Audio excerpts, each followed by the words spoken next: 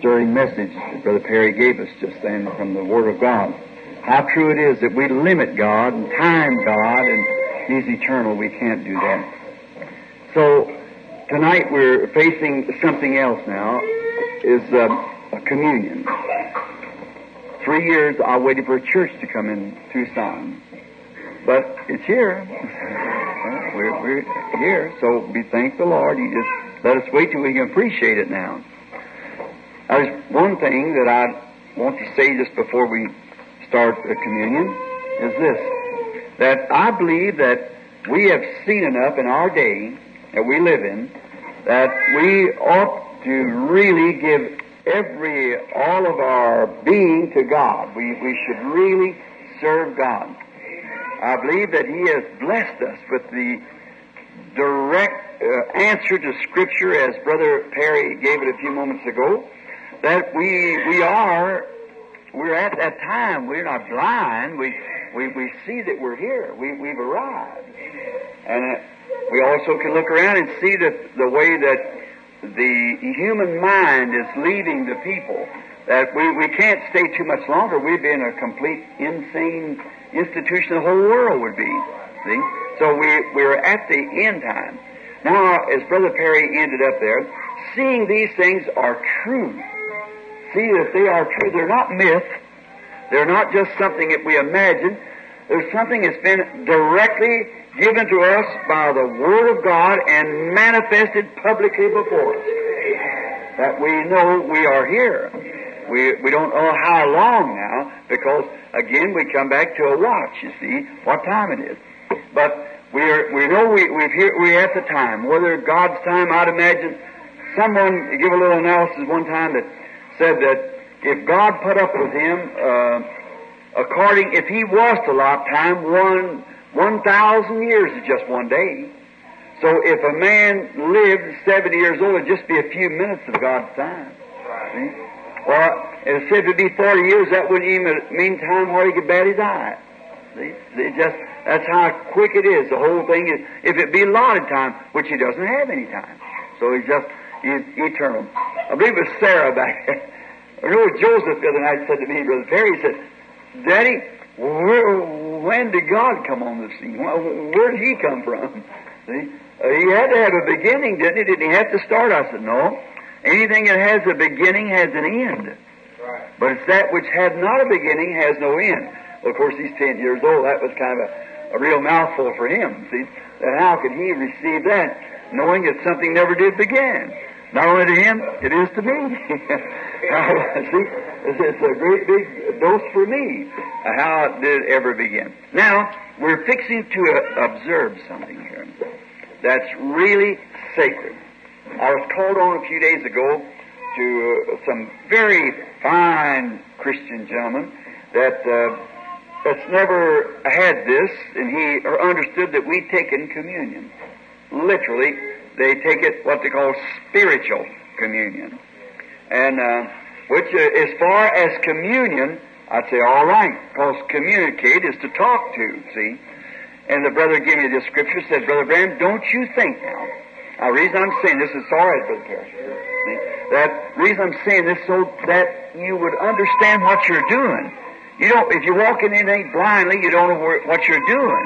You can't have even confidence if you don't know what you're doing. But you must understand what you are doing and why you're doing it. He said, now if we take the Word of God, isn't that God that we're taking? I said, exactly right, sir. It's true. But we read here that they actually, Paul taught taking the literal Lord's Supper. This do in remembrance of me, said Jesus. As often as you take it in remembrance of me, you show forth the Lord's death till He comes. See? Now, we are to take it. We understand that St. Paul, who ordained it in the church, being the prophet of the New Testament, Peter, James, John, all of them, they wrote Matthew, Mark, Luke, what Jesus did as scribes. But Paul set the thing in order. He was the prophet of the New Testament.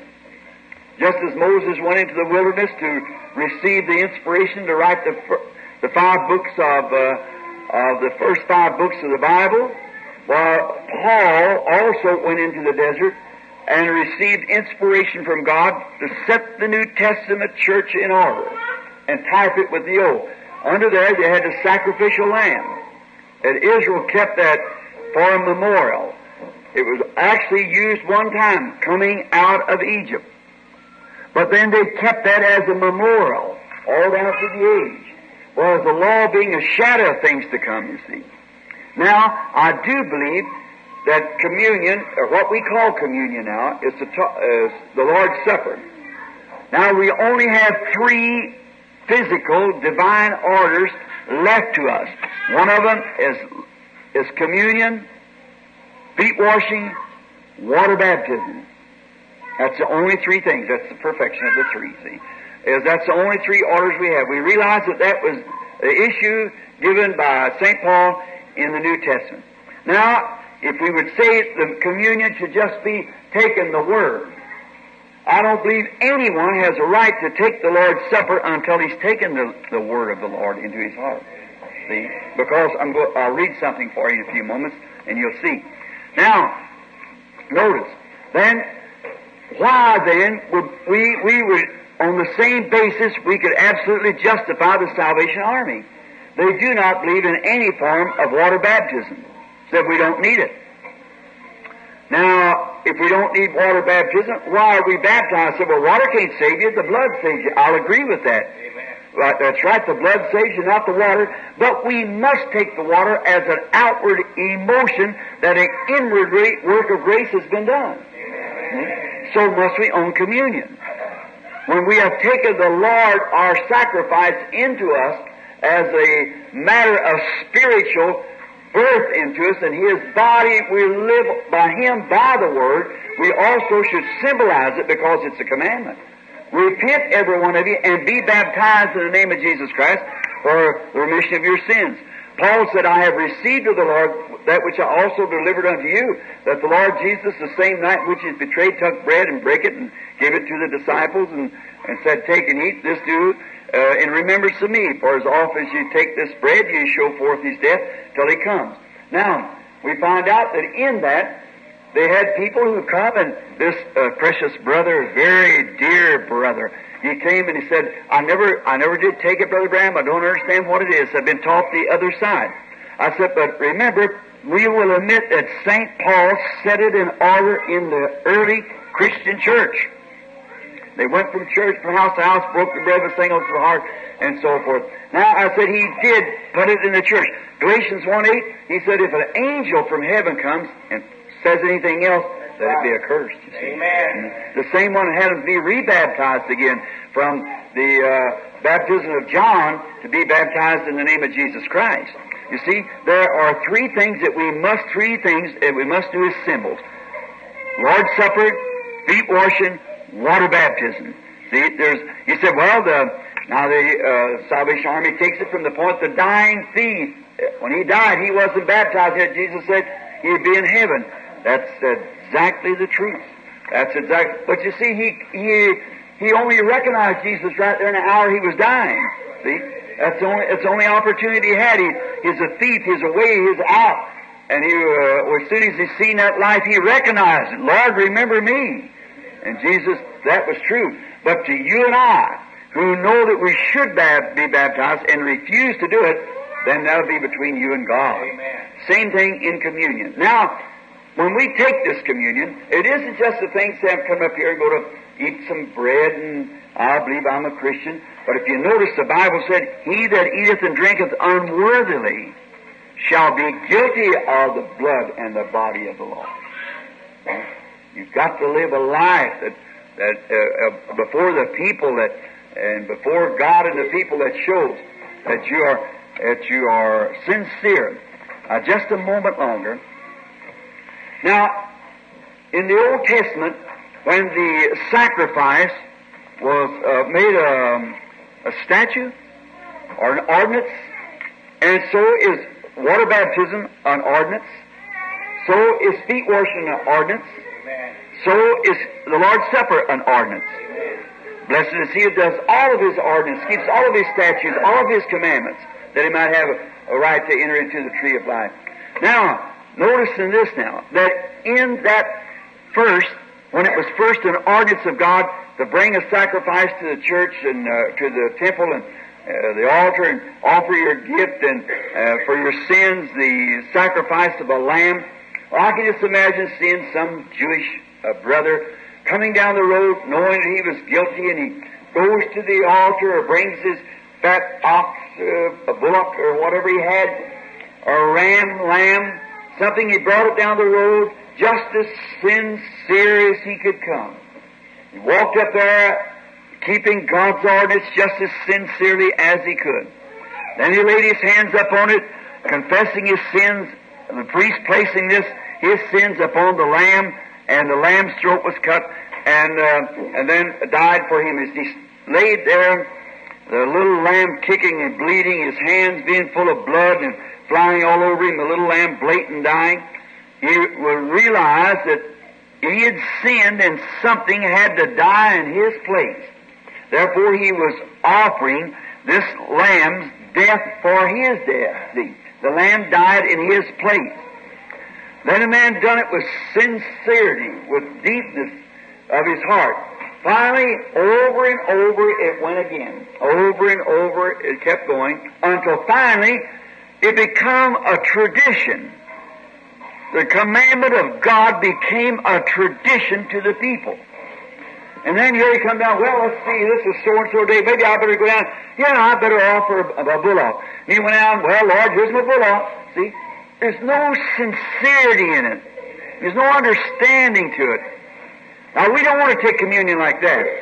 That's the same thing as become to the Lord's table. Isaiah 35, no, I beg your pardon, Isaiah 60, let me take that back. I believe it's Isaiah 28 is where we find this. I'm pretty sure that's the right chapter. He said, precept must be upon precept, and line upon line upon line. Here a little, there a little, hold fast to that, what's good. For stammering lips and other tongues will I speak to this people, and this is the rest. He said, all the tables of the Lord has become full of vomit. Who can I teach doctrine? Who can I make to understand? See? I think that was the right scripture, Isaiah 20. Who can I make understand doctrine? See, the tables. Now we find out today that this great thing that we're fixing to do tonight in commemoration of His death and His body that we believe that we eat daily, or just got through eating, as our brother preached to us. Taking the Word of God, we believe it with all of our heart. We see it manifested, we see it given to us, we see it vindicated, we feel it in our lives, and we must come to this with a deep conscience of what we're doing. Not just because it's an order. You go into church and many times they get out an old sody cracker or some kind of something, break it up in light bread or something and break it up, and people who smoke, drink, everything else because they're a member of the church, they come and take the Lord's Supper. Well, that's filthiness before God. Even the sacrifice said your holy days and your sacrifice become a stench in my nose. Yet He ordained them to make that sacrifice, but the way they treated it, it become a stench. Stink in His nose, His nostrils, the very sacrifice that He ordained. That's the way we take the Word of God. Too many Christians today, so-called, does that. We stand up here and teach this Word and say Jesus Christ is the same yesterday, today, and forever, and teach the things that He promised us that He would honor, and say, oh, well, that was for something else. Our solemn worships have become a stink in His nose. He will not receive it by no means. That's the reason by our traditional habits. You don't take the Lord's Supper by tradition. You take it because it's the love of God in your heart and keeping the commandments of God. See, that's what you take it for. So if you don't take it in sincerity, just as a tradition, well, our church observes communion once every Sunday or once every month or twice a year. And you go up and say, well, it's my time, and then take the communion. Why, it's a stink to God, see. That's just a tradition. Even like anything else, you've got to be sincere. God wants the depths of your heart. You remember the very God that brought you here on earth is the one you're serving. You're doing this because He said so, because it's His order. Then we want to come up with deepness, sincerity, knowing that by God's grace that we have been saved and we love Him and we feel His presence and we see change our lives. Our whole being is changed. We're different people. We don't live like we used to. We don't think like we used to. Like in the book here, and a spot there was talk about the two books being one, the book of life. The first book of life coming up was when you were born. That was your natural birth. See? But then, one time, way back down in there was a little grain of life, as I was explaining to some of the young sisters at the house this afternoon. See, there's a little grain of life laying there that you'd wonder, where did it come from? What these strange things. I was saying it's taken for myself, like it's going to say, William Branham. Well, 40 years ago, the William Branham, this is the same one tonight. Somebody back there would say, William Branham, he was a rank rascal.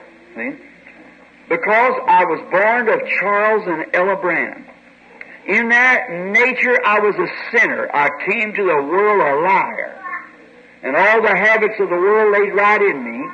But down in there, too, was another nature present. Predestinated. Is in there by God. In this same body. Two natures in there.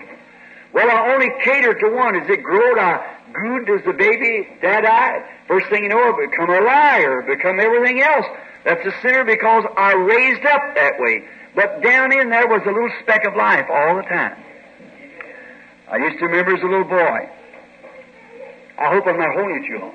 But going, sitting out in the, on the creek bank. I'd sit there and look around at night time. Pop and Mom, they're gone on out to their rest.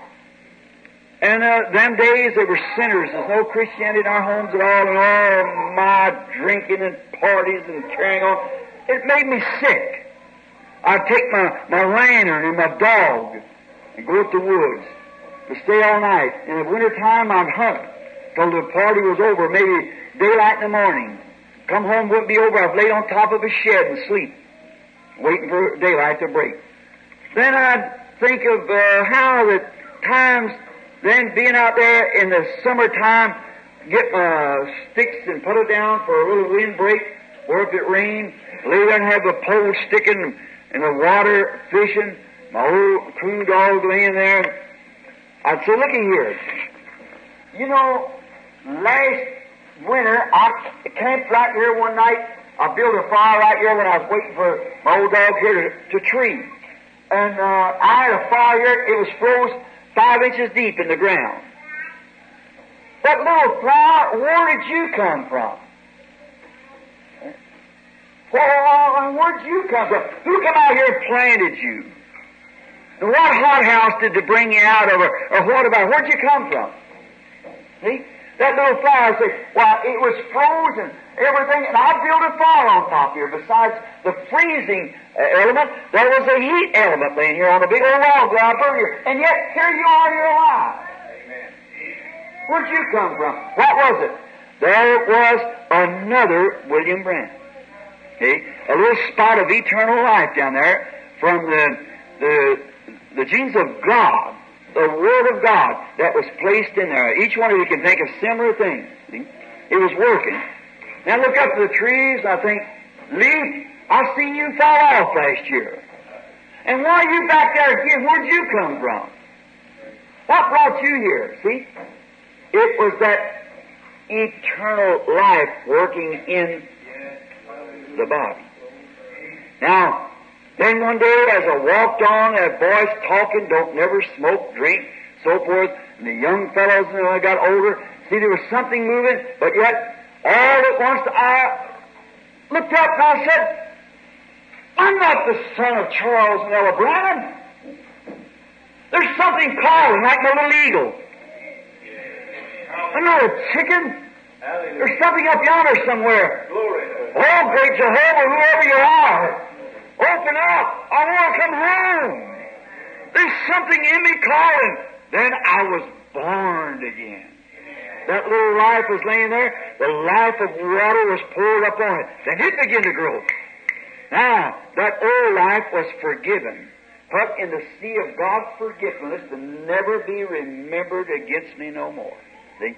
Now, we stand justified as though we never had sinned in the presence of God. Then when we come to the Lord's table, we must come in reverence, love, and respect. Look where we would have been if it hadn't been for Him. Look where it would have been. Therefore, Paul, I think, had said this, wherefore, when you come together to eat, tarry one for the other. That is, in other words, just wait a few minutes. Pray. Check yourself out. And if you know a brother's in there just about to do something that's wrong or something, you pray for him too. See, tarry one the other. Wait just a minute. Pray. If there's any feelings between you or something, don't do it. Go make that right first. See, go straighten that up first, because we want to come here just as pure as we can be in our thoughts of one another and to God and to each other, and then we come in fellowship around the table of the Lord. See, and we do this because that we are giving thanks to Him and among one another, eating the bread between each other, drinking the wine between each other as His blood and His flesh. Except you eat the flesh of the Son of Man and drink His blood, you have no life in you. See? You see, that's what the Bible says. Except you do it, there's no life. You see, you are then more or less showing you are ashamed to identify yourself as a Christian because of the life that you live. And then this is really the showdown. Then if you don't do it, you have no life. If you do it unworthily, you're guilty of the body of the Lord. Same thing in water baptism. If we say, we believe on Jesus Christ, He saved us from sin, and we're baptized in the name of Jesus Christ, while we bring disgrace to Him. We do the things that's wrong, and we have to pay for that. And another thing, when we do that, we are trying to profess one thing and do another. That's the trouble of us today. What I think, I'm saying us, me, and the church that the Lord God has let me speak to in these last hours.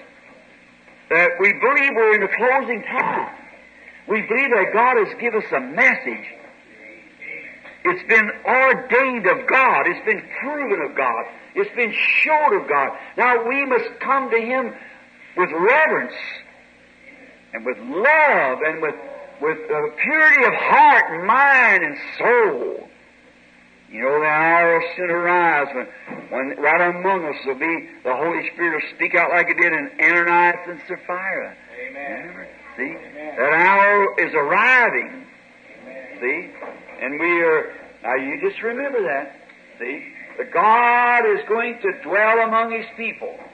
That's what He wants to do now. We can receive the message as saying, if I was a young man and hunting for a wife and I could find a wife, I said, she's just perfect. She's a Christian. She's a lady. She's all this. I got confidence. No matter how much confidence, how much I think she's nice, I've got to receive her. She's got to receive me. See? Upon these vows. Well, it's the same thing we find in the message. We see it's right. We see God vindicates it's right. It's perfectly right. Year after year, year after year, continues right, continues right. Everything it says happens just exactly the way He said. Now we know it's right, but see, don't do it from an intellectual standpoint.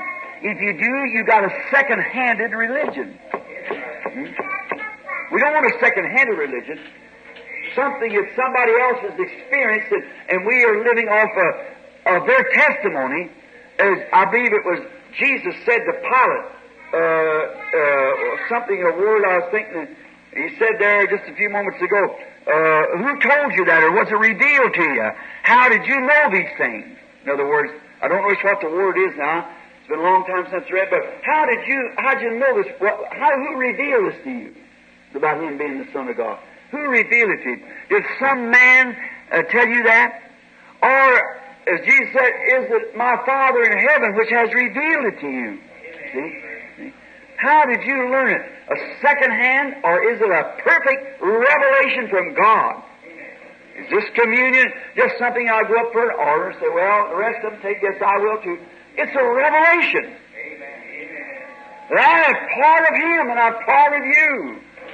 And I love you and I love Him. And we're taking this together as a symbol of our love to God and our love and fellowship to one another. Now, I want to read some from the Scripture, and then I guess whichever way Brother Perry desires today. I wish you'd read it with me if you got your Bible. 1 Corinthians, the 11th chapter, and begin with the 23rd verse. And then also, at our tabernacle, we've always observed this and feet washing. Always. Because they go hand in hand together. I believe the brother announced it Wednesday night, because of the crowds and you don't have enough room to get the people in for feet washing. We'll go observe this Wednesday night. Now, 23rd verse of the 11th chapter of 1 Corinthians. Listen to Paul now. Now remember, keep this in mind. Galatians 1:8. If we or an angel from heaven preaches any other gospel unto you than this gospel that he had preached, let him be accursed. For I have received of the Lord that which I also delivered unto you, that the Lord Jesus, the same night in which he was betrayed, took bread. And when he gave thanks, he brake it, said, take and eat, this is my body, which is broken for you. This do in remembrance of me. Now let me stop right here to say, but taking the body of the Lord Jesus Christ in this communion does not mean that that communion is the literal body of Christ. That's Catholic. I do not believe that's right. I believe it's only an ordinance that God made with it. That's right. See? It isn't the actual body. It's not. It's really a little piece of kosher bread. That's right. It's just an ordinance. Neither do I believe that the baptism of Jesus Christ, in the name of Jesus Christ, in water, does forgive your sins. I do not believe that I believe you can be baptized all day long. Now, I know that there's perhaps people sitting here who come from the Apostolic Church, the United Pentecostal Church, which they teach that. But you see, I do not believe that the water forgives sins, or if it was, then Jesus died in vain. Amen. See? I believe that it's only an ordinance of God, see, to show that you have been forgiven. But to be baptized for regeneration, no, I don't believe that. I don't believe that water forgives sins. Neither do I believe that this bread and wine has anything to do with you only keeping an ordinance that God has ordained for us to do. See? That's why I believe water baptism is the same thing. I believe it's compelling to us to do it. That He had done it all for our example, and He done this for our example. And He washed feet for our example. Now, after the same manner also, 25th verse, after the same manner also he took the cup, and when he had supped, saying, this cup is the New Testament in my blood. This do ye as oft as you drink it in remembrance of me. Remember now, for as oft as you eat this bread and drink this cup, you do shew forth the Lord's death till He comes. How long? Until He comes. Wherefore, whosoever shall eat this bread and drink this cup of the Lord unworthily shall be guilty of the body and the blood of the Lord. Let me stop just a minute. The reason he said this, you notice in another verse here, another chapter, that he said, I understand when you come together, you're eating, even getting drunk at the Lord's table. They misunderstood it, you see.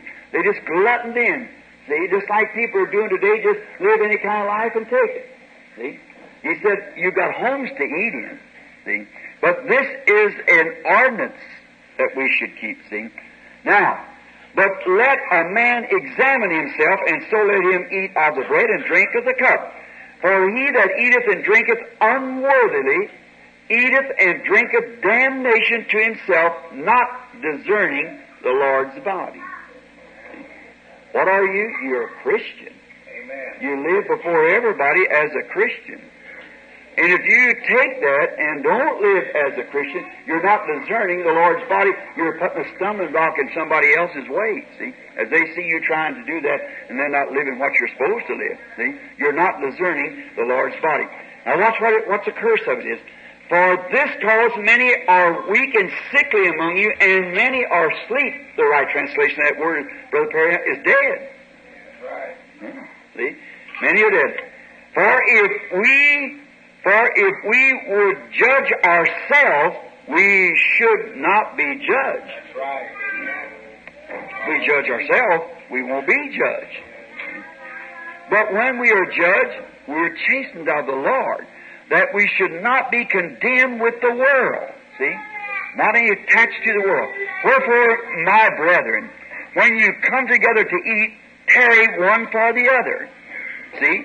And if any man hunger, let him eat at home, that you come not together unto condemnation, and the rest I will set in order when I come. See?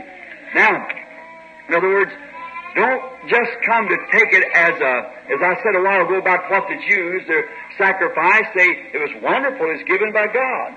But it got to a place where they didn't do it in sincerity and in reverence and in order, then it become a stench in his nose. Now, the same thing is by our coming to take the Lord's Supper. Amen. That we must come knowing what we are doing. Just like when you go into the water to be baptized in the name of Jesus Christ, you know what you're doing. You're putting on to the church what God has put in you, Christ. When we take this, it shows to the church that I believe every word of God. I believe that He is the bread of life that come from God out of heaven. I believe every word that He says is the truth. And I live by to the best of my knowledge, God being my judge. Therefore, before my brothers, before my sisters, I do not swear, I do not curse, I do not do these things, because I love the Lord, and the Lord knows and bears me record. Therefore, before you, I take the parcel of His body to know that I'm not condemned with the world. See, there you are. Then it's a blessing. And remember, I could give many testimonies on this where I've took that and explained it in a sick room. That's right. And seen them healed. That's right. Remember, when Israel taken the type of this, they journeyed 40 years in the wilderness and their clothes never even wore out, and they come out without one feeble one among them with 2 million people.